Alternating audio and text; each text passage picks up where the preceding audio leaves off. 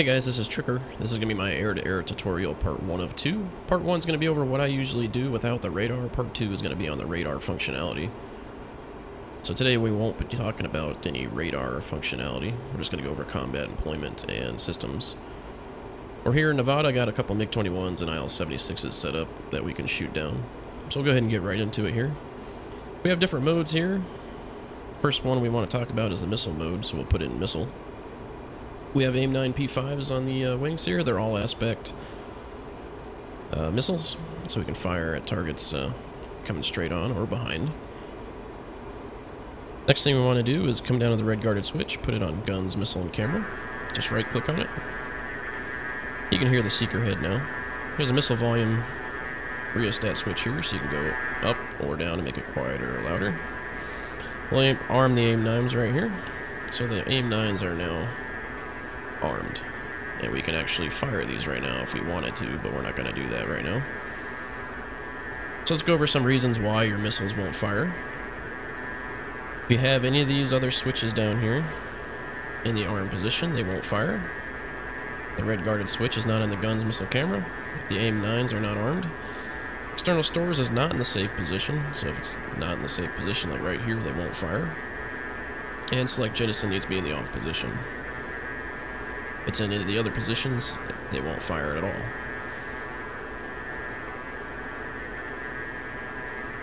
So right now you can see we have an IL-76 and a MiG-21 off our left here.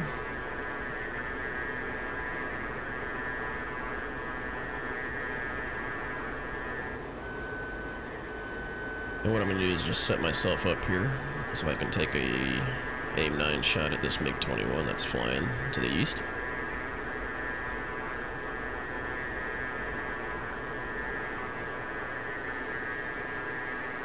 So to shoot your missiles, you need to hit right Alt and space. So make sure you have that bound to your HOTAS, like I do. The other key we want to talk about is the missile uncage button. That is right shift and the mic key. I have that bound as well. Right now we're behind the MiG-21. We have a lock. We can actually go ahead and fire a missile right now if we wanted to. We're going to talk about something else. We're going to talk about the missile uncage button. So right now you can see I have a lock, and if I dip the nose down, I'll lose the lock. Now I have a lock, and if I dip the nose up, I'll lose the lock. Let's talk about the missile uncage button. So right now I'm behind the aircraft. Now I'm holding the missile uncage button. You can tell there's a louder tone. I'll let go, it gets quieter, and I'm holding the missile uncage button again. So I'm going to go ahead and hold it, and if I move the aircraft up, I still have a lock. And if I move the aircraft down, I still have a lock. So the point of this is if this MiG-21 was turning, I would want to go ahead and lead my target with the missile uncage button held so that the missile will have a better chance of tracking to the target. Since we're just straight on here, it's okay to not use the missile uncage button, but I'm just going to use it anyway. So I'm still holding it. As you can tell, we can dip pretty far down here and still have a lock. So I'm within 2 miles. That's usually a pretty good range. I prefer to shoot my missiles about 1.5 miles to get a good kill with the AIM-9. I'll go ahead and hit right Alt space, or whatever you have on your HOTAS. Box 2. And we have a good splash there.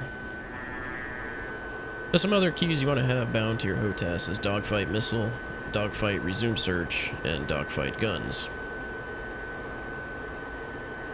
But like I said earlier, you can't fire a missile if your external stores is not in the safe position. So we'll go ahead and put it in the bomb position to pretend like we were just dropping a bomb. So this time I can't fire a missile. But if I do hit the dogfight missile key, I will be able to shoot a missile even though that the external stores is in the bomb position. As you can see right here, box 2. Missile's tracking, he's flaring. And that missile's going after the flares. So what we'll do is we'll go ahead and do some guns now, since the missile missed and we don't have any more missiles.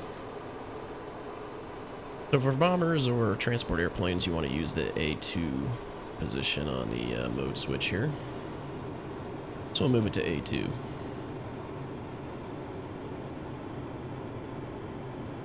A1 is used for short-range air-to-air combats with maneuvering targets. And A2 is for air-to-air combats with unaccelerated constant rate maneuvering targets. So the IL-76 isn't going to be maneuvering that much, so we'll use A2. So we're just going to pull up on him right now. Just to go over the first stage and second stage of the gun. So on my X-55, I have a button bound for the first stage, so it opens up the cannons right there, you can see. If I let go, they go down. If you don't have that set up, it takes about a quarter of a second or half second for the guns to fire. I'll demonstrate that now. Just like that. That's without me pressing the first stage button. So usually in my videos you see me behind somebody and I'll have my first stage open, just so that way I can go ahead and shoot right away. So it's pretty easy with the A2 here. We know we're in range here, so I'll just go ahead and hold the first stage, and I'll shoot a couple shots here, right at the pipper. And you can see those are hitting pretty good.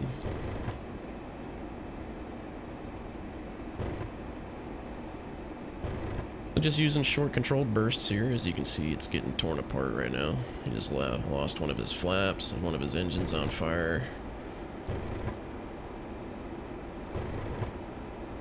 There goes his other flap, and there goes his wing. So that's the A2, and for the A1 you want to use for like a MiG-21 gunfight. If you're in missile mode and you run out of missiles and you're behind a MiG-21 in a dogfight, you can press the dogfight guns button, and it automatically goes to the A1. It doesn't go down here on the switch, but you can see on the pipper it moved and it's in the A1 position now. Just some other tips with the AIM-9s. You don't want to be firing the missiles too far out.